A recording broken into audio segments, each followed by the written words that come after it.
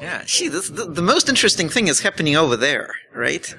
Like the magic, the capture. Oh, great.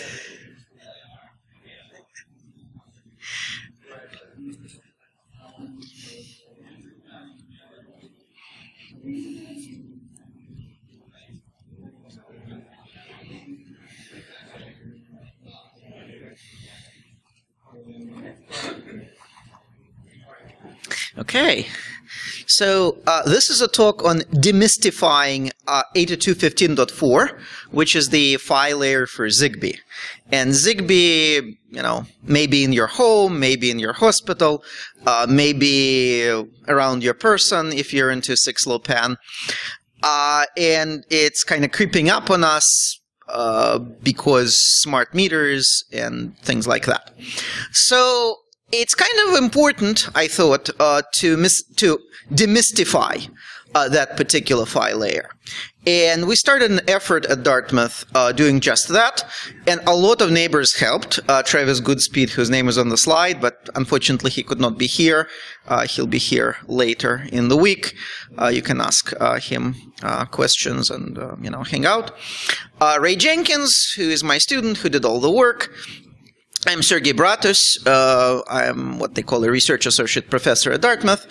And here with us are Ryan Spears and David Dowd, Wave, who designed the hardware peripheral that can send raw USB frames, USB, 802.15.4. This is not a phase dancer talk, right? If you want a phase dancer, I might have one on my person later. And so what we're going to do is demystify 802.15.4. And then learn to fingerprint it, and there might be an attack component as well. So you should know thy PHY. People look at the, and this is of course the Whore of Babylon. We are in Babylon of various protocols, and those protocols are a mess. And those protocols have nasty surprises for us. And we always start this with the rights principle, which we made up and named after Joshua Wright, after his quote at the TourCon when he presented the Killer Bee framework, which Ryan and David now maintain more than a half of. The principle is security won't get better until tools for practical exploration of the attack surface are made available. That is to say, you can have all the theory and all the understanding, but until there is an easy way to poke at those things that you can do in Python or your other favorite scripting language and just kick out of your USB port and have it transmitted over the air, security will not get better. And so this layered cake, those two little layers of 15.4, well, let's see how much better we can make them by poking at them. We have a suite of tools for Scapy, with which you can make 15.4 frames. And 15.4 frames are simpler than 802.11 frames. And that's the most you can say for them, because they aren't really all that simple. And it actually gets better because the fields of that protocol are cross-dependent, and this is what you need a Scapy module for when you build them, so that only those of the relationships that you intend to violate and fuzz are violated and fuzzed, and the rest are correct. And you have that with our .15d4. Now, the kind of hardware that we work with comes from a few different manufacturers. There is what they call the T-Mode Sky, Telos B. Those were really, really common around universities for a while when sensor networks were being paid for. There are Atmel RZ-USB stick, Frigduino Chibi, that includes a 15.4 chip, and a whole bunch of others. One platform that we're not using is software-defined radios, because those are expensive, and we kind of operate on a shoestring budget. So we started with T-modes, but T-modes are hard to buy, and unless you have a line to a university that keeps throwing them out, and you keep picking them up, and we literally roam the halls harvesting the abandoned sticks plugged in various corners left from various sensor network experiments. Well, you can now get the AP mode version 4 from us. I have some to give out. And this is a capable peripheral. It will do a raw frame injection for you. The chip you see in the middle is the MSP430, Travis's favorite chip. This thing is actually based on the good FET, as you can see by the name of the one bank of headers. And the other chip there, the one surrounded by an antenna, is a ChipCon 2420. Again, we're going to talk about it. We are going to give a talk about the architecture of this thing at the DEF CON Wireless Village, and maybe if we have the time, Ryan will go over this scheme. But this is just literally something that you can connect to your machine through a USB and fire 802.15.4 frames that you make with Scapy out of. So, to quote Travis, there is this profession, liar to children. Some people call it teacher, right? So you hear that there are those things called frames, and sometimes they call them link layer frames. And you see nice diagrams of those frames. You know, here's the frame control field, 2 bytes. Here's the data sequence number, and here is a bunch of MAC addresses and the payload and the frame check sequence at the end. But those things don't exist. They're a lie. They're a fairy tale, if you will. Now, fairy tales have their uses. But what you get over the air is just this waveform. And so there is this enormous gap in the way that people think about a stacked radio stack. And this gap is kind of like this, right? So you somehow collect a waveform, and then you get the nice frame with byte values out of it, right? So, and this is the magic of abstraction. And let's just see how magical that magic is. In fact, what you get is noise. I mean, most of the time what you get is noise. And then magic happens, and suddenly this noise becomes the frame. And then magic has to happen again for the frame to end and to for noise to begin. And how does your hardware know? Well, it has little automata baked into its silicon that do this magic. Those automata differ between chips. You can fingerprint different chips from different vendors by those responses, by those automata, by their differences. And this is where really interesting things start.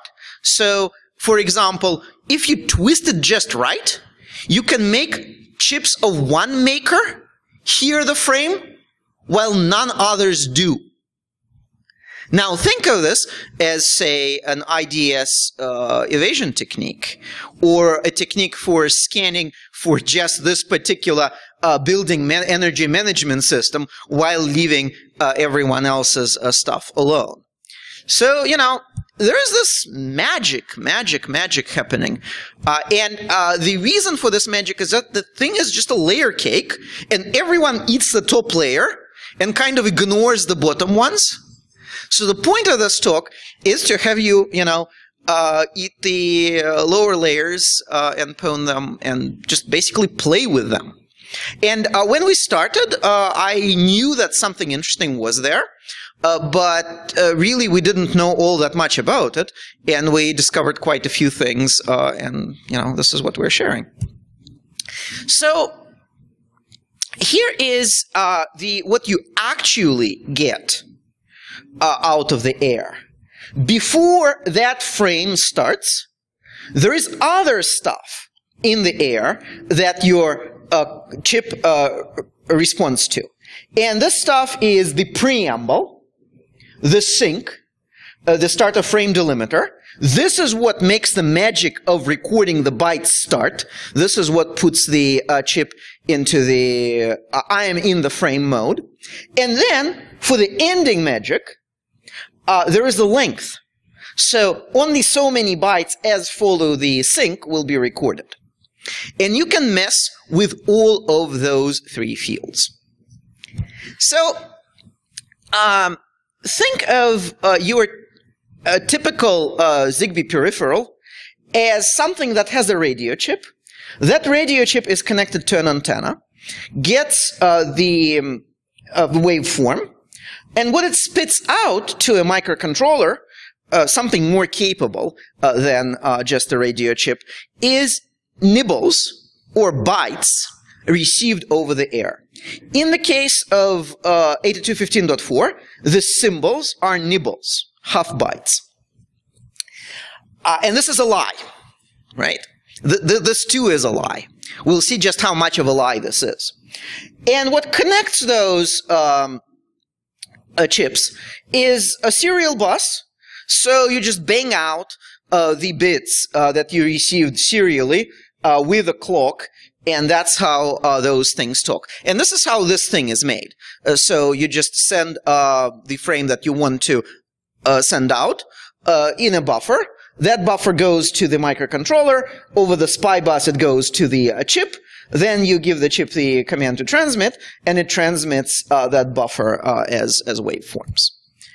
And so we're not going to look at layer 2, which is the rest of that frame. We're going to look at the highlighted layer 1, which is the preamble, the start of frame delimiter, and the length. And this is the part that Wireshark just doesn't show you, because the chips don't give it to you. They consider it for their own consumption. But we will learn to send those parts of the frame under our control. So what we could do, for example, is vary the size of the preamble, vary the start of frame delimiter, and vary the length. Now, if I send you a longer length than the existing body, what will happen? The noise in the air will be picked up as the remaining bytes. So this is a very poor man's sniffer. Right? We call this packet out of packet trick. So, and let's start from the beginning. Why preamble? Right? So, we make our signals out of sine waves, right? So, we modulate the sine wave by amplitude, or by frequency, or by phase. But, you know, this is for sending data. But forget about data. How about we just learn to synchronize the clocks? And this is not trivial, because in order to receive a sine wave, you have to know something about the period, about the frequency. You need clocks to do that. And the problem is that clocks drift, right? Clocks drift. Clocks drift considerably for those for the cheaper peripherals that you normally use. So you need to synchronize the clocks. This is what the preamble is for. So you send a repetitive signal, a known repetitive signal, and an analog part of the chip synchronizes itself based on receiving that kind of a signal. And this is not actually recorded digitally as far as we know. This is essentially, the purpose of this is to synchronize the clocks and get rid of the clock drift and adjust the clock. And of course, you can fingerprint chips based on their clock drift, and we've done that a few years ago at ShmooCon, if you're interested.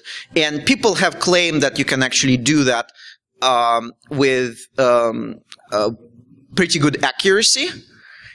unforgibly, and we show that this was in fact not true.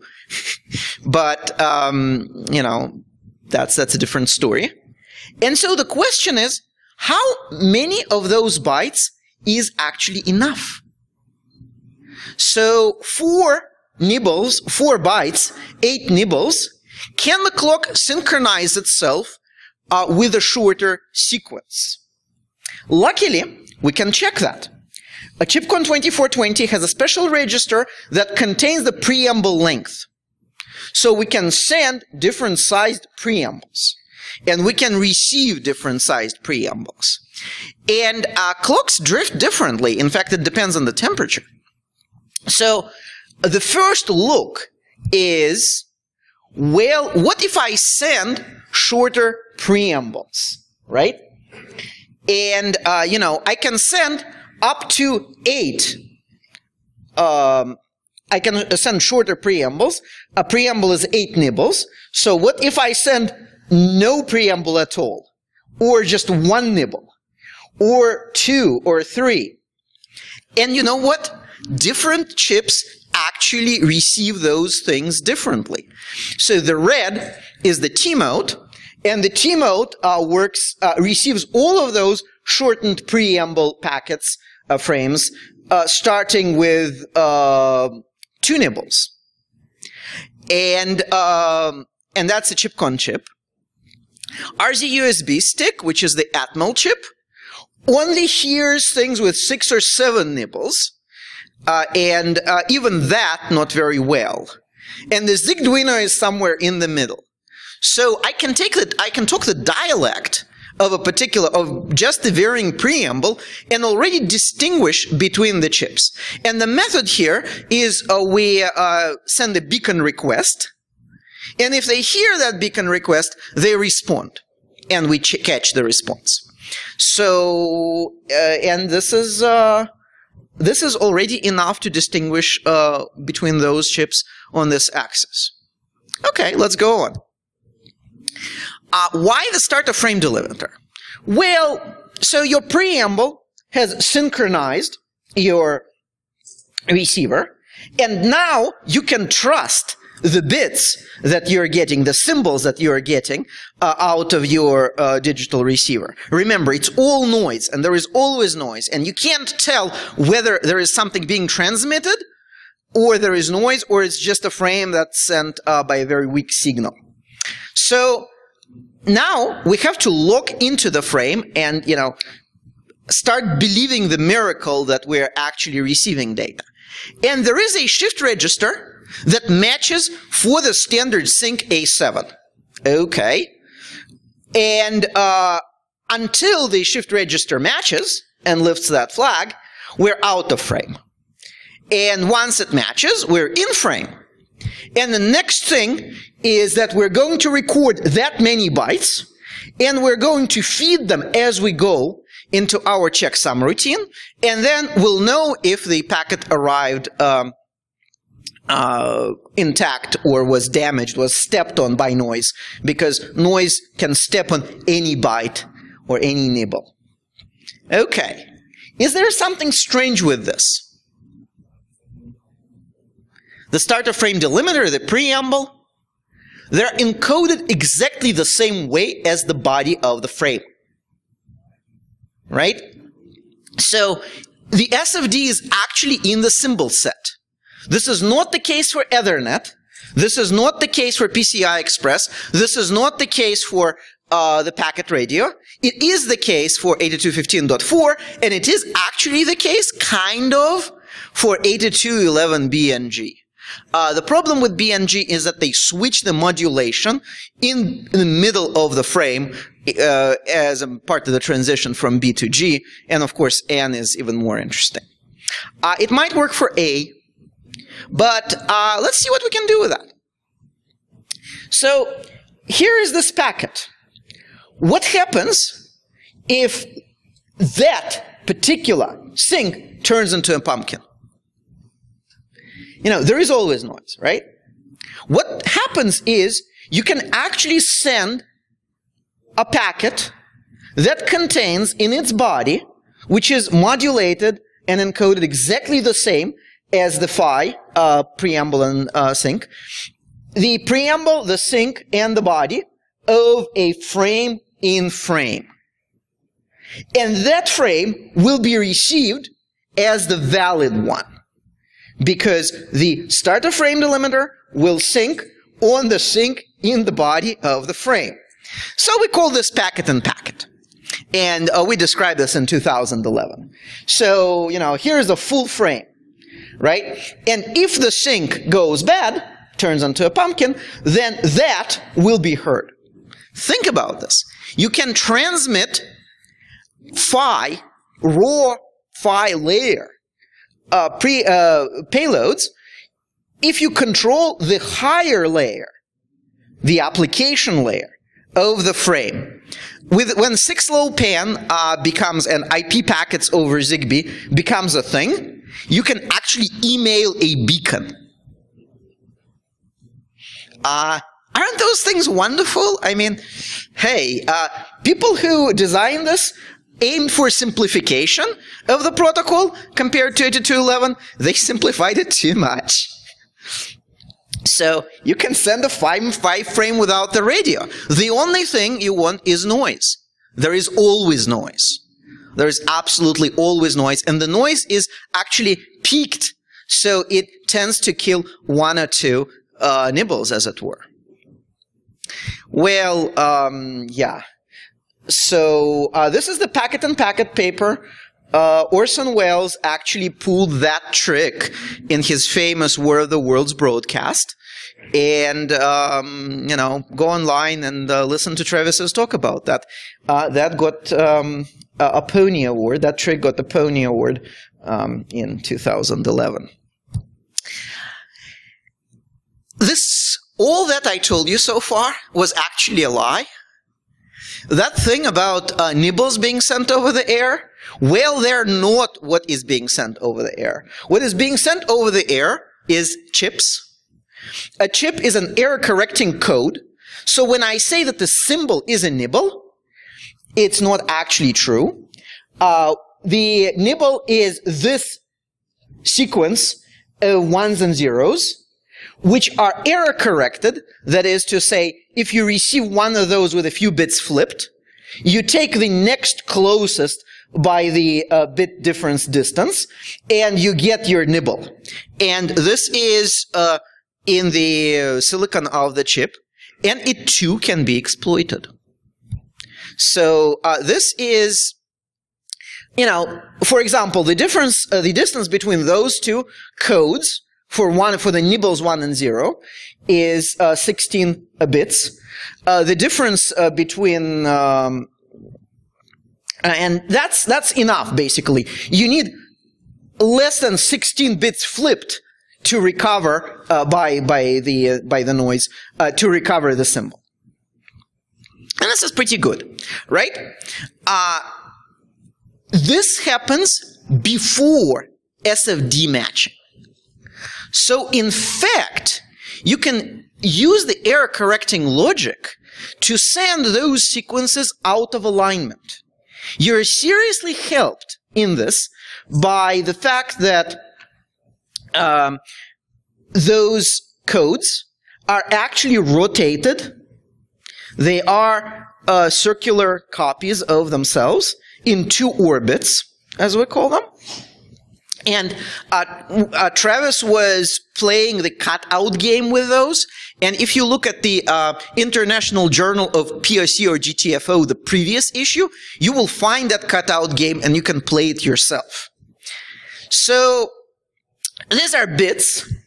If you write them as hex, remember, this is the code that underlies the nibbles, you can see that they are rotated. If you misalign those, which you can do with the packet and packet trick that we just discussed, oh, this is great. Please allow me to. Yes. Okay. So, if you misalign your chips by 1/8 I thought I killed that thing. Well, now I did. So you can actually send a stream of symbols that will be received nothing like it was sent. This is really interesting, because if you're matching the packet-and-packet tricks, and you're trying to see that there is no packet in the payload, and you can try to insert a few bytes before or after the SFD and then account for that, and then exclude that from the payload, as some researchers have done, you are thwarted. Because if you send a sequence that is misaligned by 1/8 of your nibble in chips, that will be read as the SFD. Because you see, those codes are really well aligned. So what that means is that the distance between them is much less than the 16 of the error correction. So you will be receiving a frame that is nothing like it was sent. All you need to do is desynchronize that by that much of a nibble.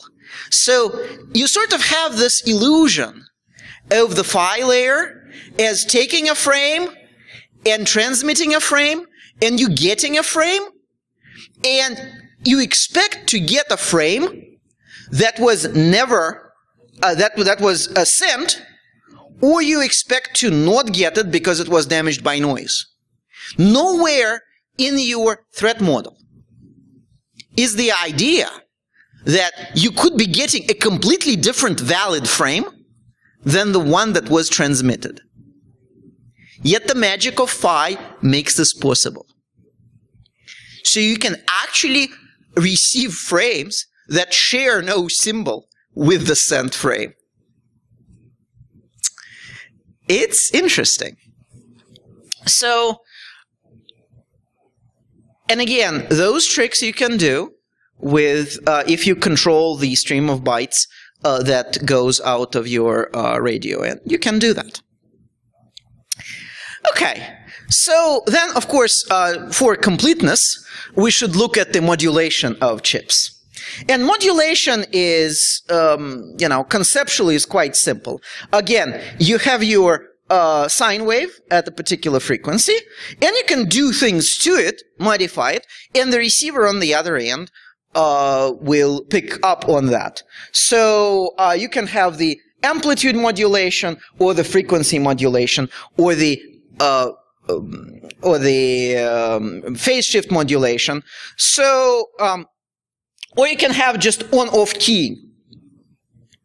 And on-off keying is just, well, you send the, you have a telegraph key, and you press it, and hey, there comes the sine wave. And then you let it go, and then there is no sine wave. And then, of course, this is the Morse code.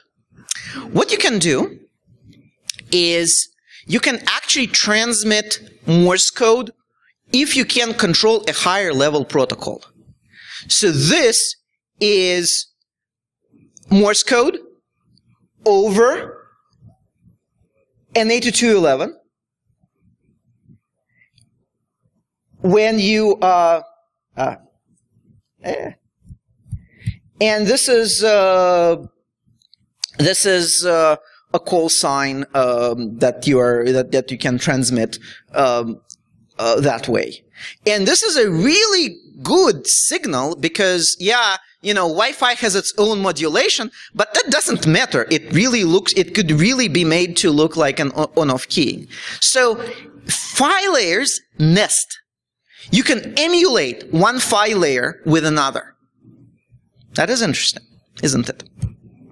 So you can actually man in the middle an SSL session that way, and hear it from rather far away, right? And you just need to control the higher layer. So the phi is not a black box. Well, there is the frequency shift keying when you send a slightly faster oscillating signal and a slightly slower oscillating. And this is what Bluetooth uses.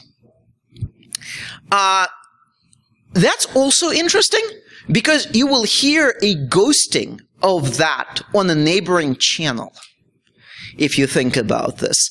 And it's an inverted signal. With phase shift keying, you shift the phase of the sine wave.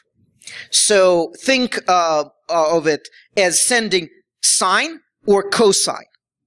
And again, think of it as you having a sine wave going and a cosine wave going, which are just shifted in time, in phase. And then you switch between the two, depending on whether you want to send 1 or 0. And a variation on that is what is used for BPSK. We're working on ways to cheat chips and to transmit signals that are both PSK and something else at once. But again, once you understand how that works, it becomes easy. It becomes demystified. So a 0 is a 0, and the 1 is a 1, except when they aren't. So that thing about chips, right, that was a lie as well. Right? They're just pieces of the sine wave. So, and now we come to the real question. Do radios have dialects? Well, in fact, they do. We can send arbitrary symbol streams with chipcon 2420, and we can align them differently. And the chip actually has a register that allows us to change the start of frame delimiter. So we can set it to something which is not the standard start of frame delimiter and transmit anything we like as the inner packet of the frame. So just think of it as an arbitrary injection utility, just like you can use a raw socket to inject into your Ethernet. We corrupt the packets. We find out what corruptions work, and this has two uses. One use is that we can fingerprint those chips by what variations that respond to, and the other is that we can bypass wireless intrusion detection systems. And this is separate from any manipulation of single strength or range or anything like that. This is purely logical, what sort of bits you send for your preamble and SFD. And so we had this argument with Travis. He's like, fingerprinting, meh. You know, here's your Captain Obvious, right? A rock is a rock, great. And of course radio chips are all different. And then you start to think, well, who else looked at how basic chemical elements are different, right? So there are nuclei, they differ in the number of neutrons that you have. Still the same element, a bit heavier kernel. So who cares? Until it turns out that you actually do care. And you discover a thing that goes boom. And this is the chain reaction. And this is the nuke. So we called our fingerprinting system isotope for that reason. So let's talk about the actual fingerprinting and what we can do. This one we call the Cumberland Gap, because Cumberland Gap is how you get to Tennessee from the east. And this is Travis's native culture. And I can actually... I will not try to sing the song, Drink a Little Whiskey, Take a Little Nap. We're 15 miles from the Cumberland Gap. He tells me that everything I sing comes out as Hop on the Magic School Bus. So yeah, no vocals. So here's a normal frame. And it's got the 8 nibbles of the preamble, which of course are chips, which of course are pieces of sine waves. And then the starter frame delimiter. The interesting point is that the starter frame delimiter is matched after all of the chip and sine magic. What if we send, and we already tried reducing the preamble, but what if we send the preamble, then starter the frame, then a bad length, or a bad SFD, and then start a new packet. So presumably, the chip would spend some time to recover from this badness, and you can fingerprint the timing difference. Here's another one, which turned out to be simpler and worked better. In the preamble, some of those zeros you replace with Fs. We called it Franconia Notch because this is how you get to New Hampshire, where we all we're all neighbors from less hospitable parts of New England, such as Massachusetts. So again, drink a little whiskey, take a little nap. There is another one that we call the Franconia Bridge.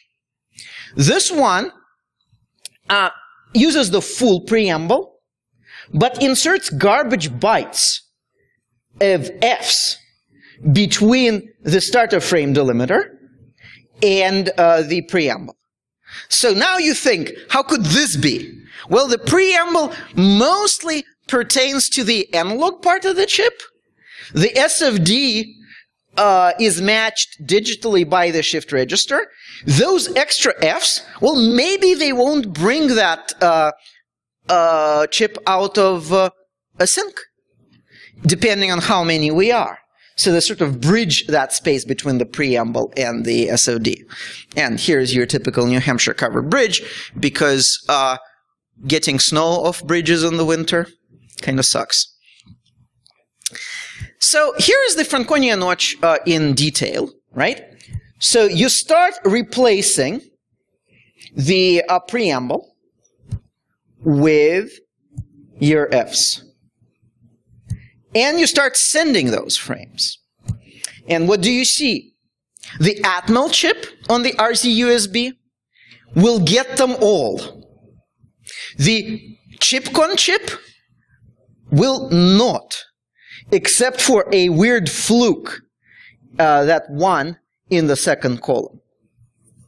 So you can actually have an Atmel chip hear your frames and respond to them, while the ChipCon chip is none the wiser and thinks that there are no packets in the air, that there is only garbage.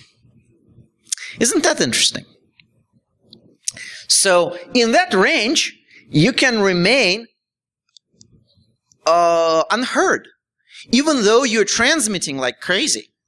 Now think of those chips, say, sitting in your thermostats or your smart meters. Smart, right?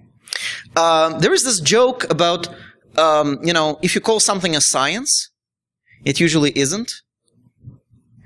That pertains to computer science to a certain extent. Well, so if you call something smart, it usually isn't. So, some people say, smart grid or, smart homes. And what you hear is like really, really dumb systems that you can, 5 minutes. Yes. Okay. So, and we have similar results across other chips, and they are in our technical report, which is posted online. You're welcome to it. This is what you actually hear with a packet analyzer that comes with the RZ-USB chip that gives you the preamble, right?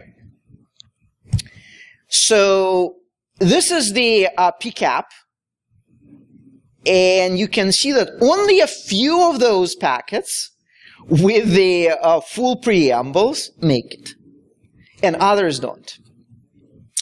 So we decided to call this a dialect, right? You speak past some chips to the others. Of course, what you speak might be an actual exploit, or, you know, an actual fake frame or something like that. So another name for that dialect is shaped charge. And you're welcome, again, you're welcome to play with these things. Well, phi is not mysterious. Phi is, in fact, and it's certainly not a black box. And the interesting thing is that all of the boundaries between the layers are imaginary. All of the boundaries between constructs of those layers, such as bits, or nibbles, or symbols, or bytes, or fields of a frame, they're all imaginary. They do not exist. They're a lie. They're a fairy tale told to engineers to lull them to sleep. And then, of course, what comes out of that is pwnage. So the deeper a layer, the simpler are its machines, because they don't know the intent of what they receive. They just match a particular sequence of symbols or nibbles, and then checksum them and do those things. So, in fact, you can send things that you receive things that were never sent as such. And, of course, the lesson of this is that layers of abstraction become boundaries of competence. And fairy tales do have a use, but they are also quite dangerous if you base your security on them. So fairy tale-based security of layers of a network stack is prevalent. And we are, in fact, in Babylon with respect to the design of protocols. And, you know, Tower of Babel. Imagine a Tower of Babel somewhere in the picture. And enjoy it, you know. Enjoy Babylon.